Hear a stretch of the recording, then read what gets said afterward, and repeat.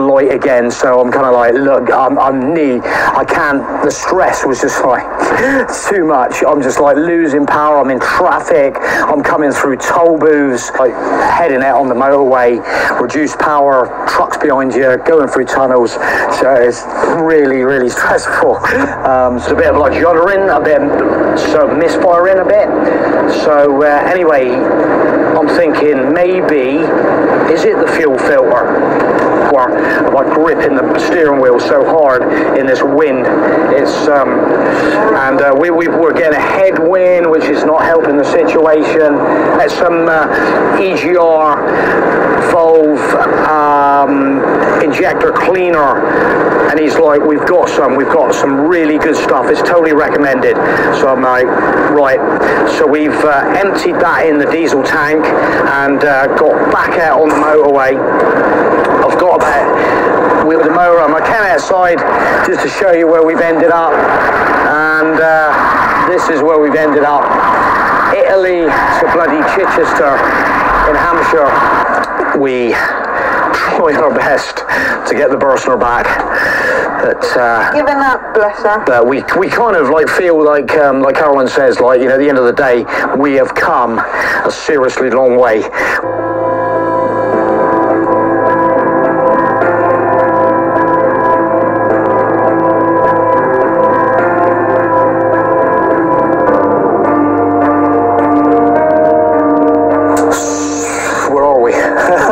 What time is it?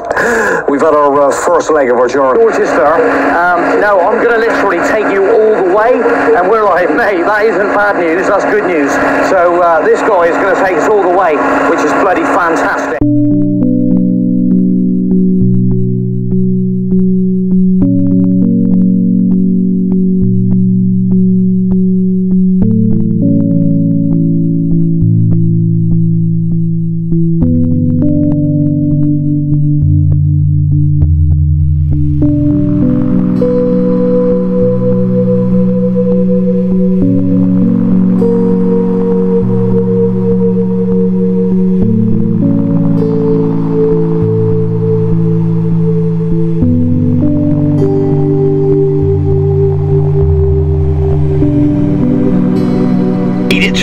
Mills, crikey, things are really looking up. Oh, there's no light on, no light on. That light, oh, look at that. Oh, let's get some diesel. Oh, thinking back to the last time I think I put some diesel in was the lower side of Paris, so it's been a while. So it's Tuesday the 29th of October, and I think my nightmare has ended. Look where I am, back in my motorhome. I cannot believe it. I'm just going to start off by sort of telling you how my day went. We were actually, I think I was first alerted around lunchtime, where I had a quick look on my Trac, and I noticed the ignition was actually on. You can see where the ignition goes on and off on the Trac, and if anybody's looking for a tracking device, guys, the Trac is, I know there's some really good other systems out there, but for me, it's been absolutely a godsend. I'll show you some of the pictures. So I could see the guy from Vosper is actually taking it on a bit of a road test. So I hadn't like spoken. I just let him get on with it. But I am deeply concerned, and just waiting for that like glimmer. It's literally been a week where I dropped it off last Tuesday up to Vosper, so it's been 1 week of like nail biting, phone, you know, sort of just been like that. It's just like, oh my god. Anyway, I think it was roughly around 4 o'clock when I eventually got the phone call from Jay at Vospers, and he said, your van's ready, mate, so it's up to you when you want to collect it. It was getting a little bit late in the day, but he said, we're taking it out for a road test. We've been sort of obviously you are used to driving it and like know how it goes, so you know, we don't know sort of really what it's like supposed to go like, kind of thing, if that makes sense. And I kind of said, like, Jay, you know, like, obviously it's a big old well, it's not, you know, the fairly weighty for the 130 engine and stuff, you know, so I need to drive it ASAP. So I literally, like, right, I'm gonna get it, I'm gonna drive up there and pick it up. So I literally got up there, and he was a bit sort of like, oh my god, and I'm like, mate, I am so desperate to get this van back. So that's what happened, and yeah, and I think the rest is kind of, oh, so they've left me with my reminder of the part, the Magnet Morelli ECU. I'm going to, this was actually on the mat in the front. It's got that kind of smell, the smell that would smell like WD in there, cleaning out all, you know, it's just got that smell that I want to try and erase from my memory in my motorhome. So in a minute it's going to be out the door. So the next thing, guys, is probably, I'll tell you now, guys, I've literally, so what time is it? Yeah, it's 7 o'clock, just coming up 7 o'clock, so I'm gonna try and get this vlog out in a minute, just so everybody knows the current situation. I literally went directly to Trago Mills. I thought, right, I need to get some fuel in it. I think the last time we fueled it, well, like I said in the previous, yeah, so I actually got some V-Power, I just whacked a load of V-Power in it as well. I just like need that kind of like peace of mind. Yeah, I'm tired, guys. I'm really tired. I've had it, like, it's been, I said to Jay, I said, literally, mate, it's been like probably nearly close to 7 weeks now of like absolutely bad time bad time when you're as passionate as we are. And I think a lot of people don't understand what your motorhomes mean to you, and especially people like us, we're just like absolutely mad for it. I haven't even looked at the bill. I literally just put my card in and paid the bill. So do I need to break down the bill? Oh my god. I'll have a quick look. So the total, let's just have a little look. Ooh,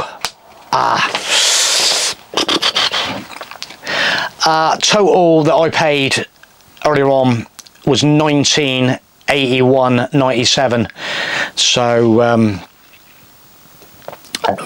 carry out repair, engine management light, already had new injector, that was the stuff. Oh, make, so let's just have a little look. Graham to book, the hold down bolts,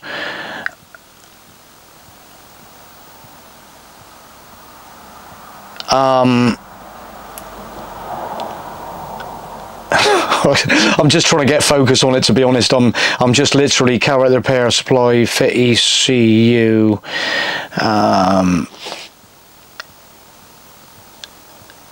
So it looks like it was nearly 930 odd. Looks like the injector job was kind of 500-ish, and VAT on top of that, obviously 330 VAT. That, it's life, guys, it's life. I'm sort of it's sort of like a bit difficult for me, because obviously, you know, the score guys, they literally, with them bolts, I've you know, yeah, it's one of them, guys. So I advise anybody, when it gets down to this kind of like, he was giving me injector reports on the leak off quantities. I'll tag a picture in the quantities are all have got to be of leak off, so the injector's got to be putting the right amount of fuel in and stuff like that. And so yeah, I think I will just write it all off as a pretty bad job. But hey guys, you know the score. Probably if I kind of sort of say to people, like, probably if I'd never had the issue, we'd have probably ended up spending that on fast living, enjoying ourselves. But hey ho, there you go. What do you say? But thanks for watching this video, guys. I'm just gonna sort of like try and relax a little bit now, and next few days, the first thing I'm thinking about doing is actually getting me BF Goodrich's back. We're into kind of like November, getting close to November, the end of this week. So basically, I think the next thing is to get the aluminium wheels off, get the BF Goodrich's back on. It's unfortunately the beginning of bloody winter, but there it is. I've literally just put my hookup lead back in because I'm back at my base, got the hookup lead back in, and we've taken a load of swag out, and we got a bit of sorting to do, get our heads around things. I'm gonna be, the last thing I'm gonna say, guys, is I said to Jay, I said, so Jay, that's ECU, mate. Water ingress, no joff. Internal failure of the ECU can happen at any time, and I understand that. I understand the temperature differences. We had the discussion. I mentioned again about the speed hump thing, all this, like, you know, vibrate, jerk, water in the ECU, no. So basically, guys, I'm still, I need to sort out, you know, the score, what we're going to do, the drain off pipes. Oh, and yeah, while we're on that little subject, because I haven't actually mentioned this yet, guys, so we were actually around on the weekend and looking around some motorhomes, as we normally do when we're stir crazy. But we went to a couple of dealers, okay, and it was absolutely shocking. I said to the guy in the first, because the guy come out and said, do you need any help? And I sort of said, look, mate, we're actually just waiting for blah blah blah, or just, you know. And I said, oh mate, I've just been looking around, and as things go, I've sort of got this magnetic sort of thing going on with the scuttle on the front and the drain off tubes, and we were looking at motorhomes. It was like shocking. They're all blocked up. Loads are blocked up, solid, absolutely moss growing in them. Absolutely. I saw another one, guys, with a small pond water over the wiper spindle, and basically that wiper spindle, it's going to seep down through the spindle. It sits in the spindle, and the water gradually will seep in, and it will seize that wiper linkage. It will burn out your motor. It was a little pond. It was like, oh my God, crikey. Take note, guys. Have a look. Keep an eye on these drain tubes. I need to, the first thing I'm going to be doing is sealing up that pipe, that plastic tube that I showed on previous videos. We will be putting some sealer along the bottom edge, and checking that rubber again, having a look at that rubber. But I think, to be honest, and so another great thing that I need to tell you guys is the fact that we are going to try, and I haven't been very disciplined when it's parked here with my silver screens. My silver screens are going to be going on